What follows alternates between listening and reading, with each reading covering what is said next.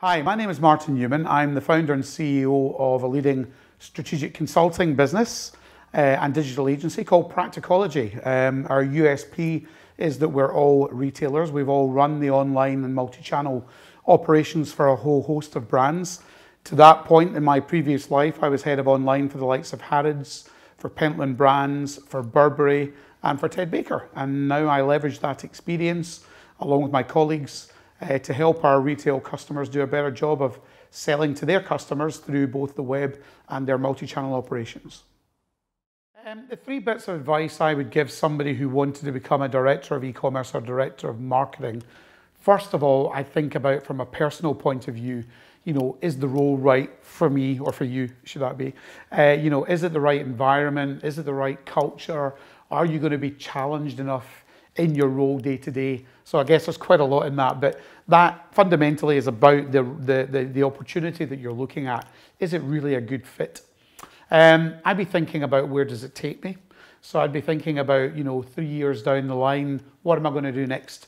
If I join this business today as director of e-commerce or director of marketing, what does that mean for my longer term career aspirations? And really thinking that one through and really bringing that into my decision-making process in terms of taking that role.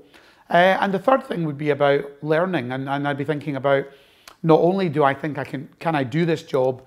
Is the culture right? Am I going to be challenged enough? Am I going to get the chance to learn?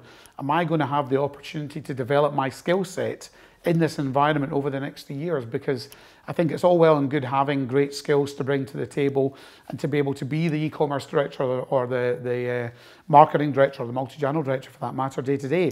But what am I going to learn? What's this going to do for me so that in a few years' time, again, I've been enhanced by the opportunity that I'm taking on board, and it makes my CV and my experience that much deeper and richer. For anyone looking to work in Practicology, there's a number of clear criteria that we look at. First of all, we only take people that come from a retail background, at least for the people that are actually going to be delivering services for clients. We have colleagues that work in business development and marketing roles that come from a more general background. They don't necessarily have to have been retailers themselves, albeit they obviously have a pretty good understanding of the retail sector. But for practicologists, people that are going to be out there advising our clients and supporting our clients, they have to come from a retail background. Ideally in our space, that means online and also the multi-channel aspects of that business. So that's the number one most important factor. In terms of the culture of Practicology is a very collaborative environment. So we're looking for people that want to work alongside others, that are open to having support and being supported by their colleagues, but also open to providing support. It's a challenging environment, but in a really good way. So not in a negative way, challenging in the sense that, we like to help people, we like to give people the tools to do the job, but then we like to give them the opportunity to go on and do it themselves. So we like to see people that can actually swim on their own account and not necessarily sink without flotation aids. I definitely think it's a benefit for people to have a good education. If you like, I broke that rule. I went straight out of retail into my father's family retail optical practice business. So I didn't go to university. It's something I personally regret. So I think anyone coming into Practicology that has a good mix of a good education along with hands-on retail experience, even better if they've also been a service provider and they've got that bundle of relevant experience, then that's perfect for us. But I think having a good education is great. I think wanting to continue to better yourself from an education point of view or to get, industry recognized accreditations, I think is always a good thing as well, whether you're in e-commerce or whether you're a marketer. I'd argue there's probably not enough opportunity around for people to do that in our industry. But I do think anything that you can do to better yourself as you develop your career has to be a good thing. We talk about who I admire in this space, in the world of e-commerce and multi-channel retailing. First of all, let me start with some of my peers. So people like Andy Harding, Chief Customer Officer at House of Fraser, Robin Terrell, Chief Customer Officer at Tesco, Robin Phillips, who's the multi-channel director at Boots.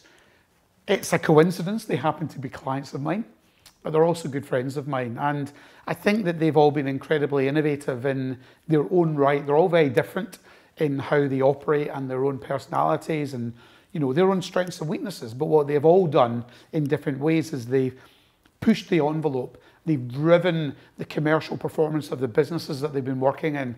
Some of them through technology, some of them through putting the customer first, some of them, if you like, by combining all of those different components.